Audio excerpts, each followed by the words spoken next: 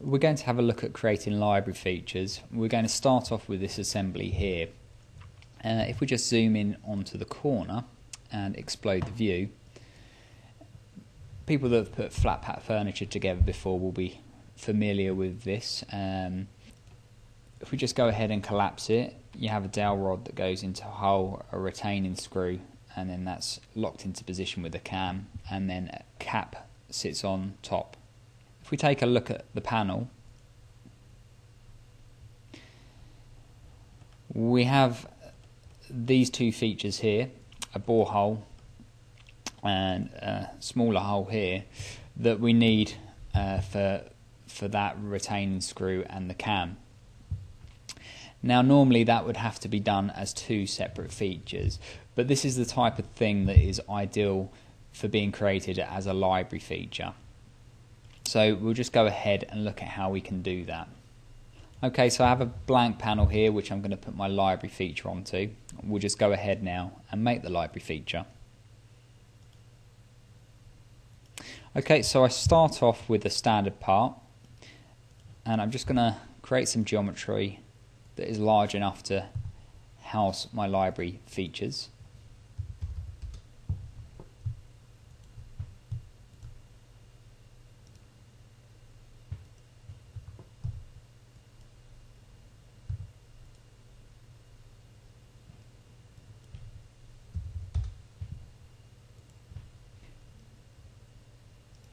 We'll then open up a sketch on the face and sketch the profile out that we're looking for. So first off, it's the bore hole.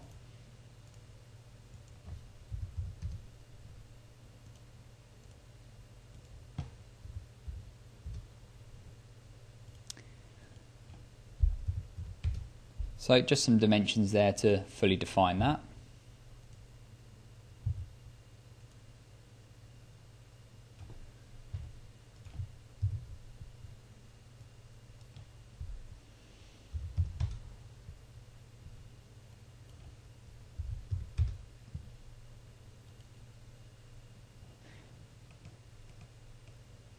We'll then spin that round, and on this face open up a sketch, and at this stage I want to see the hidden detail, and we'll also turn on temporary axes.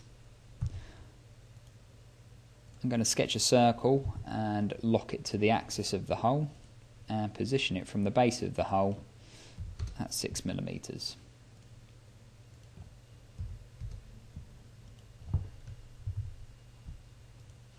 Okay, I'll extrude cut that sketch. I want it to terminate inside the bore, so we'll just set the end condition to up to next there. Okay, now we've got our features that we need for our library feature. So what we do is we select the features we want to add to the library, i.e. the two holes that we've just cut out, and then in the design library here, you just pick a location where you want to save those two and then select Add to Library. It will highlight in the Property Manager the features that you're bringing through. You just have to give the file a name. So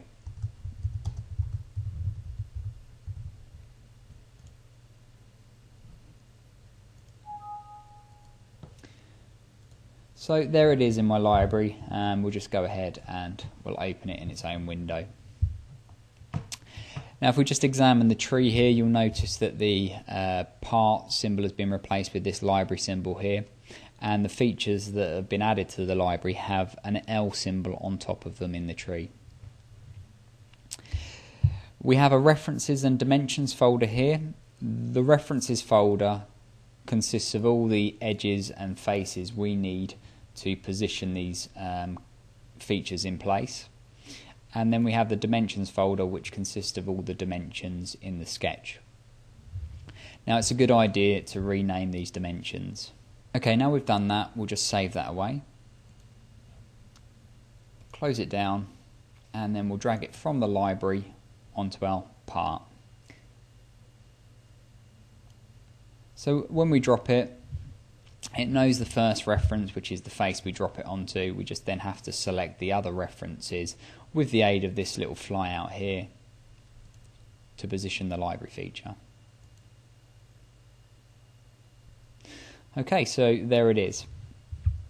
Within the property manager of the library feature, if we drill down into the size dimensions here, you can see all of those dimensions that we've renamed appear here, and if we want to override any values within here, we can do.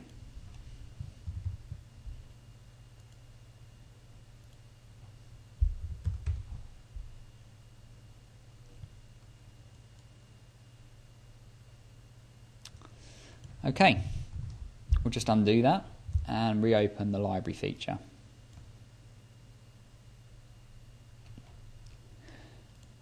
Okay, within dimensions you have this locating dimensions folder here, and we'll just drag in a couple of dimensions into that.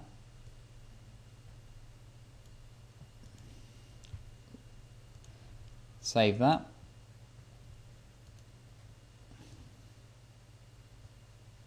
And now drag and drop that feature onto our part. Again, we have to add the references. Now, what you'll find this time is the locating dimensions area here has been populated with some values. That's the 2 dimensions that I dragged into the folder, and it will allow you to place the feature wherever you release it on the face. It will also give you the value of those dimensions based on where you've dropped it. Now that's quite nice because you can just drop it roughly in the right place and then round it up.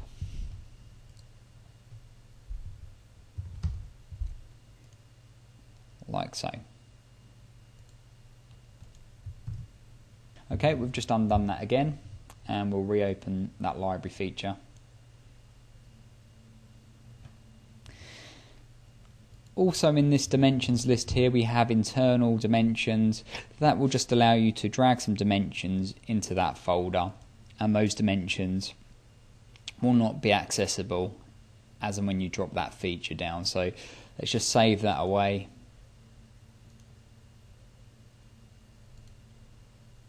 Drag and drop that cutout on again. Again, define the references like so. And you'll notice now that within the size dimension, those CAN board dimensions aren't available. We'll just undo that. And the last thing we'll look at is configurations. So we'll reopen that library feature. And we'll go to our configuration manager here. I'll take the default configuration and just rename it to something descriptive. So I've called that 16mm diameter. We'll take the board dimension here and then select configure dimension. And we'll also add the counterboard depth dimension at this stage. We'll add a new configuration. This time we'll call it 12mm diameter.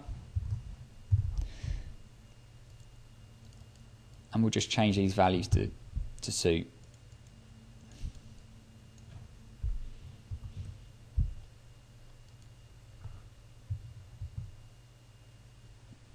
Okay, so we now have 2 configurations,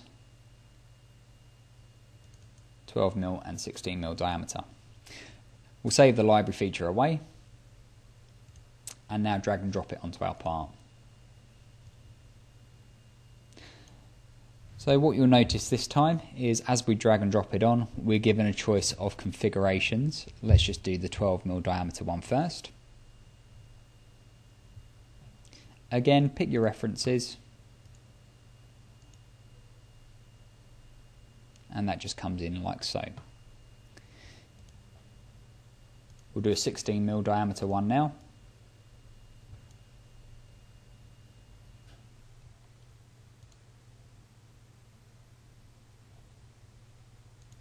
And perhaps we'll spin this one round. Like so. That brings us to the end of the demo. Hopefully you can see the benefits in using library features.